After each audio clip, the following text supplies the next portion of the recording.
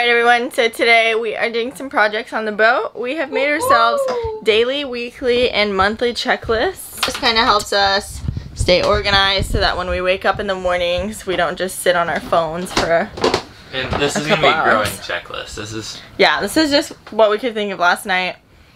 We'll actually go over this in another video for anybody that's interested in what you should be doing daily, weekly, and monthly. Right now I am going, since I'm the water girl, I get to deal with the toilets too. We have a leak in one of our pipes and I'm going to attempt to fix it. Okay, so this is what's leaking. I don't even want to flush it because I don't want nasty water to be spraying out through here, but it is leaking at the top of where this hose is connected. So I'm assuming this is not pulled up far enough and then these need to be retightened. Okay, so our hairdryer doesn't work on the boat. We tried using the inverter, so I couldn't fix it. So I just attempted moving the hose clamps up closer to the end, hoping that they just weren't gripping tightly enough closest to where it was attached. So I'm gonna test it out and you guys are gonna watch. If this works, I'm going to freak out. Oh my god, I think it's working. Oh my god, I think it fixed it. Woo! Okay, moral of the story, I am the water queen. Just kidding, it wasn't really that hard.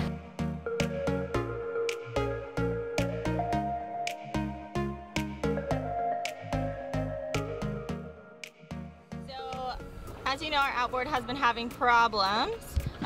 You'll see the first clip. It was ugly, disgusting. I'm not done yet, but she looks 100 times better than she did a minute ago.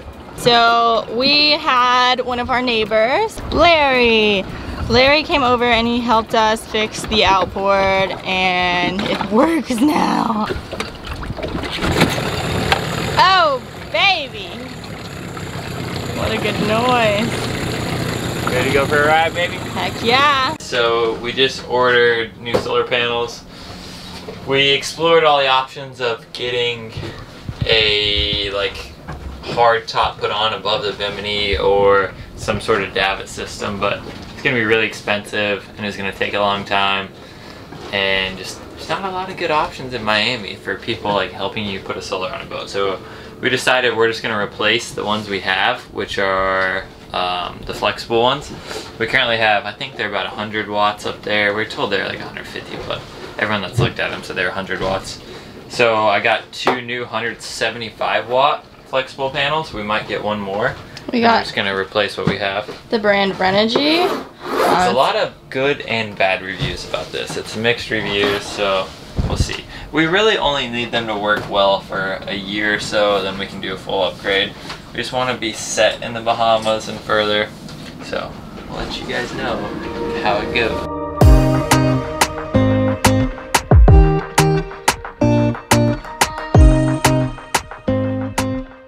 Alright, so I just asked Banner how the hell we're gonna wire this because this is the only wiring that came with it. I didn't order additional wiring because we already have 3 panels up there. And I'm honestly, not gonna lie to you guys, I don't know what the heck I'm doing. I'm trying to research and learn every day.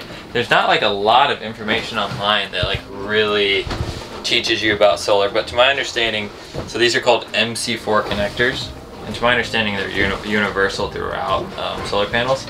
So theoretically it should be a plug and play, right? Secure this on the bimini, which I'm not sure if I'm gonna do today because it's gusting 20 plus. Probably not the smartest idea. But once it's a little calmer, put it up there, and I should be able to just plug this and this MC4 connector in where the old ones were, and it should work.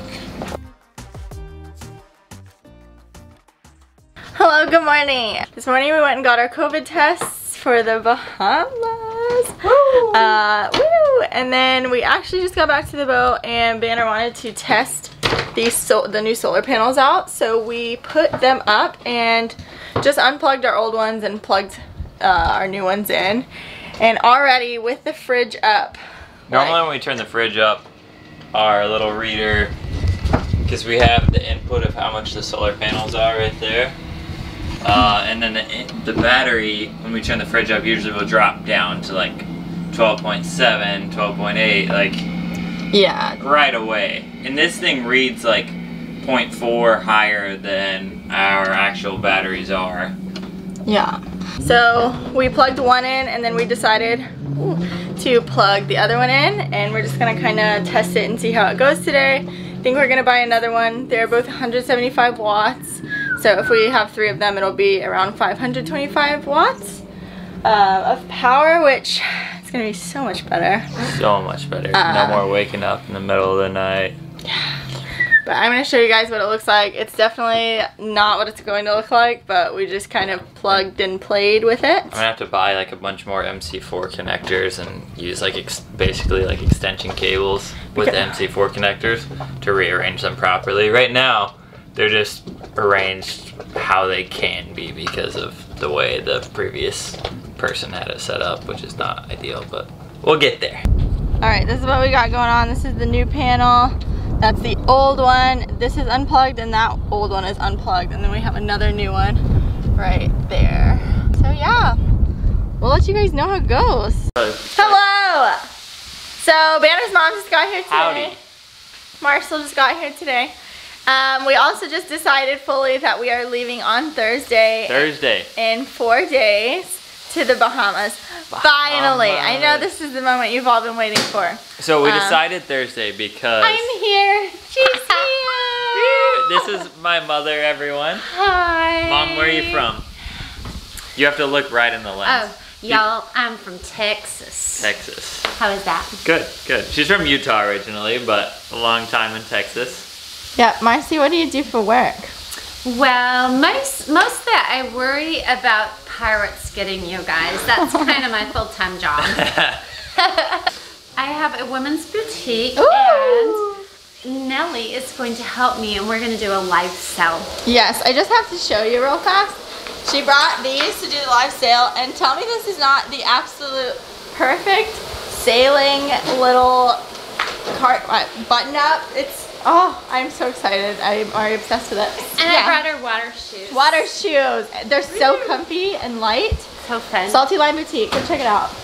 So She has a very cute boutique in Texas. I am super excited to meet Zola. I have not yet to meet her yet. She has not seen baby Zola or big Zola yet. Yeah. I have a feeling I'm going to totally love her.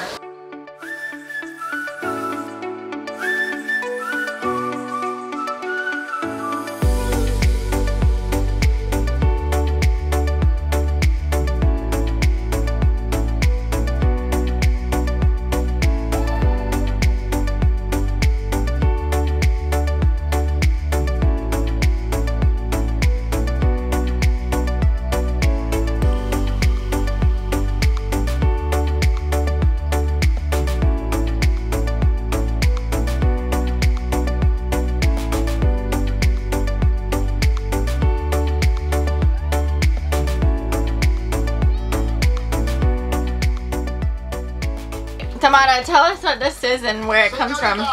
Okay. In Spanish. In Spanish? Yeah. In Spanish. En Argentina, a la medianoche de Pascuas, mi familia y yo rompíamos un huevo gigante. I couldn't find a big egg, but I found a big bunny. So we're gonna like, oh, boom it. Boom. And then we're gonna eat a piece of it. Uno, dos, tres. Yeah! Woo! So our batteries have never gotten above 13.4 with our old solar panels, and with the engine running, everything, 13.4 was the max. The max. And we just saw them. I just turned the fridge up, so I'm a little upset it ruined it, but it was at 13.9 this morning. 13.9 with just the 2 new 175 watt solar panels up there. It's only 10 a.m. and we forgot to shut our anchor light off last night, and we still had a few things on, and the fridge was up higher than we previously had it before the solar panels, so it's like this is insane. huge. Huge moment for us on Zola over here. We're stoked. Hello. So we just got back from a marine supply store and we got a bunch of stuff for the Bahamas. We're leaving in a couple days, so I wanted to show you guys what we were kind of stocking up on. So here you go. Just wanted to say a big shout out to our patrons. This is all sponsored by you guys. You're really helping us keep going. Thank you. That was expensive. One of the most important things for the Bahamas, we have defogging rub. You can use baby shampoo, which we're gonna get, but I just love this stuff. It like has a foam on the end and you rub it right on, and it literally works perfect. So we got a 3/8 25-foot long line. This is a little lighter load. I think it's 308 pounds is the max recommended working load. And then we got 3 of these bigger ones. They're 1/2 inch by 20 feet. And the load on these are 1,040 pounds. So these are gonna hold us on, just extra dock lines. You can never have too many dock lines. To go to the Bahamas, you have to have a quarantine flag as you're coming in. I'm assuming just to let everybody know that you're quarantining. And then a Bahamian flag for the respect of the country. This is a major must. I'm hoping that it fits around the chain. They are like impossible to cut and break through. So if you're looking for a good lock for your dinghy, that is it. We'll show you guys how we lock up the dinghy. Ed back from St. Petersburg sent me this link on like how you lock up the dinghy so it pretty much can't be stolen, the outboard as well. Pretty good system. I'll show you guys how we have it rigged up. I couldn't find any Flex Seal, but this is tape that you can even stick on underwater, like when it's wet. So if like we have any weird leaks outside on the boat or whatever, I'm gonna use that. Pliers, needle nose pliers have been like our biggest. Like, use them every day. Yeah, we use them every day. So find a stainless steel pair. Moving on, we bought this outboard motor mount on Amazon.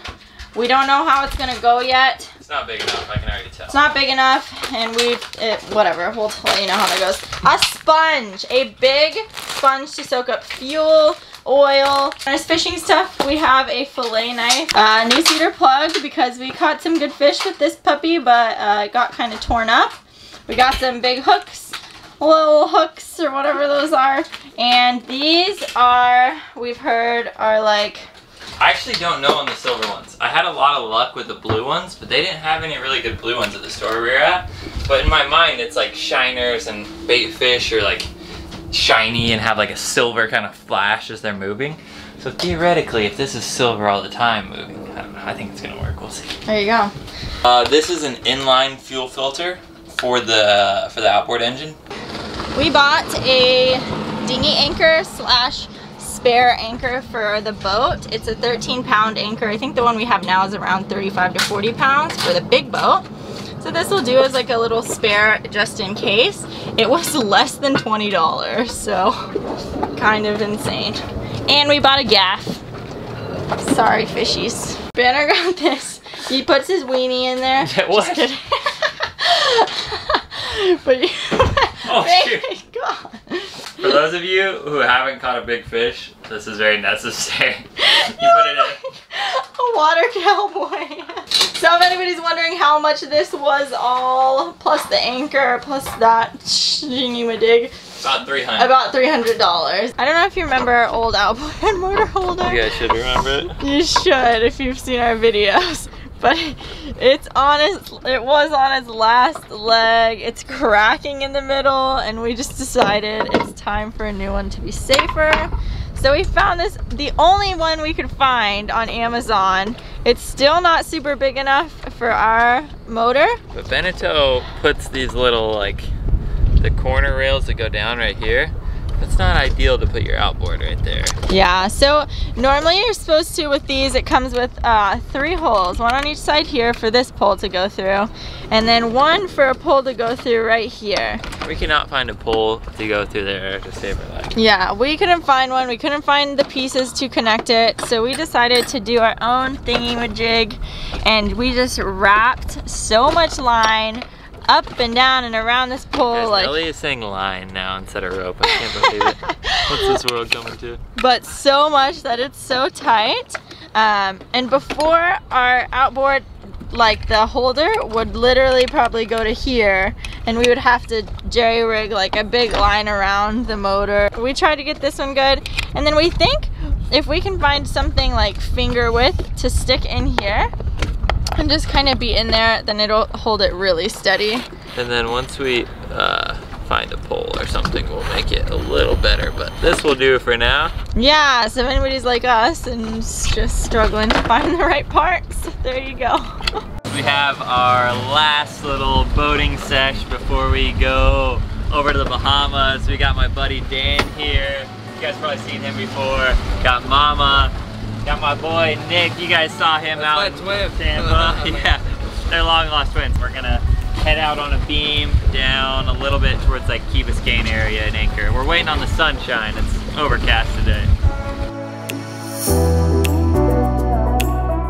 I just have this one. Okay, so the boys are working on replacing all the fuel lines. We have Nikki, Banner, and Dan here. Dan's hiding. But we've been having some engine problems, so before we leave, we want to get that taken care of. Alright, we've just done our last provisioning before we head to the Bahamas. We're so excited! $1,000 later. Okay guys, I just went grocery shopping. I actually just have been putting stuff away for the past, I think, 2 hours now.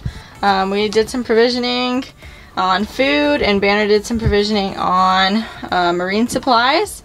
But I think we're pretty prepared now. We're headed to the Bahamas tomorrow. I can't even believe it. This is like crazy. I didn't think it was ever gonna happen. But I have to get back to work because this place is a mess. Thank you guys so much for watching. If you enjoyed this video, please hit like and subscribe, and get ready for the next video when we finally head to the Bahamas.